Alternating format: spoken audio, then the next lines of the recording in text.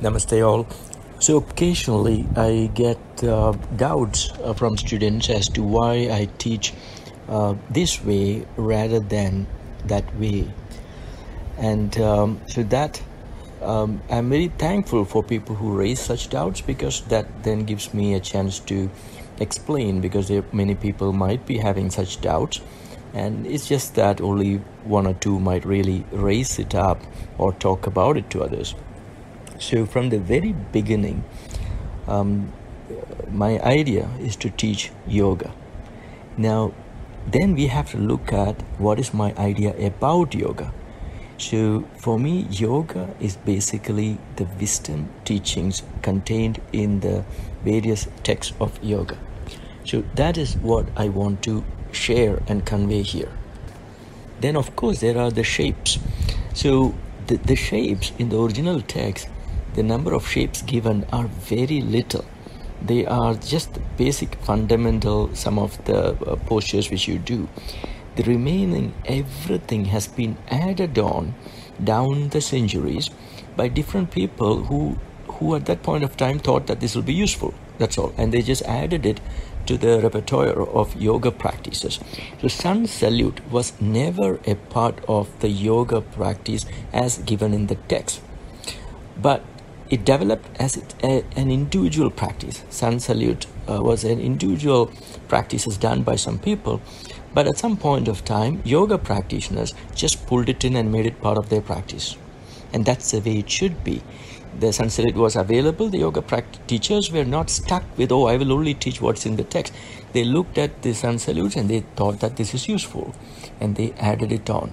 Because they know that essentially the yoga teachings is the wisdom teachings. So it's not that you add sun salute onto it, then it ceases to become yoga. Not like that. They just added it, and then sun salute is yoga, because they are doing it in that kind of context.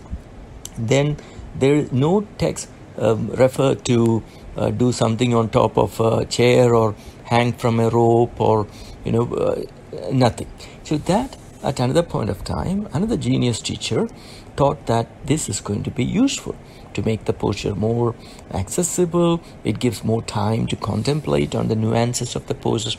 So then the props became part of yoga. So that is that particular genius's idea. And then now that is considered as all of those are yoga props. It became mainstream yoga.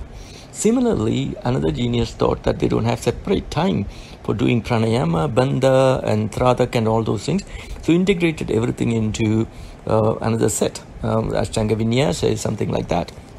So we are always, as teachers, taking in what is useful for practice and integrating it into the whatever we call as practice. So for me, the focus is not to make you all contortionists or acrobats or gymnasts. There will be that element.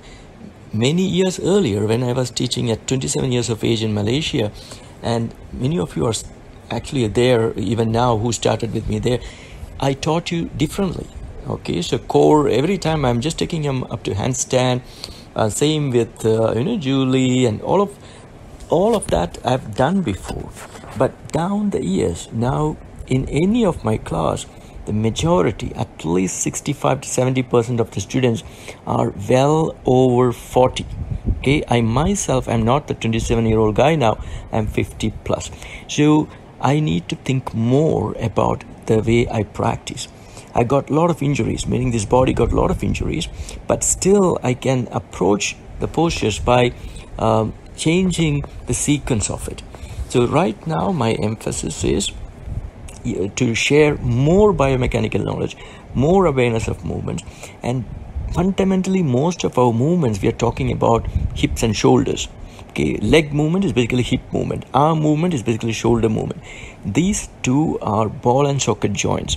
So rotation is a very key element. So for shoulders as well as hips.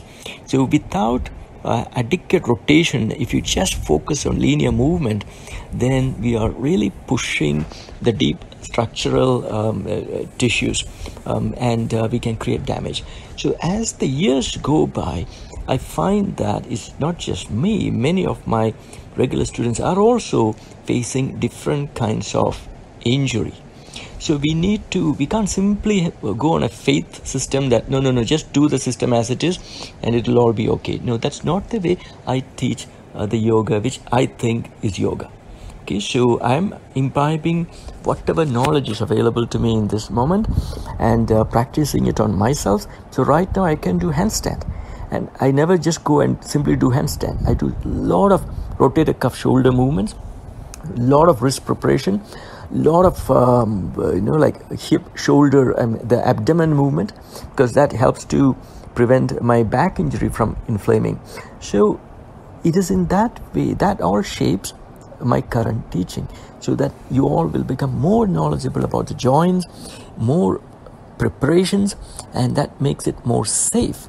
So we are not here to serve any system, so we'll just do like what that system is about, whether we get injured or not. We are not like that. If that was the case right in the beginning, I had the opportunity. All three major systems of that time, all three had asked me whether I would take over in Malaysia or present. But the thing is, I didn't want, because then I'm stuck with teaching it only that way. In 2005, I really considered into this thing purely from the business point of view. But then Sandhya strongly told me, no, stick with your insightful, intuitive teaching. So that's what's being done now. Okay, so I know some of you might think that recently there's too much of joint work and you would just like to go into the flow of it, Ashtanga at least, just jump and flow, but I beg to differ. So straight jumping into a Chaturanga or just going into foot behind for me is not the appropriate way I feel I can share that teaching. So there will be a lot of hip rotations, there'll be a lot of, and I hope that somehow you get that this kind of information-based movements, information in the formations of forms, you connect to something. It is not just the externalized shapes. So I'm just hoping that what I'm telling you gives you an idea, in case you're wondering, why can't we just straight away, just jump and do the system. I'm not here to serve or uphold any system for that system's sake. I'm only here to share wisdom and serve you in the best way possible, and I teach it from the point of view of what I think your body needs. I feel that your joints need more preparation before I challenge it with more load bearing or extreme flexions or extensions. It is on that basis I teach. It's not like I want to teach something, and it's not it's basically I feel that your body needs. Your mind might want something else, but I can teach only from the basis of what I feel is best for you. Okay, so that's all I just wanted to share with you. Namaste.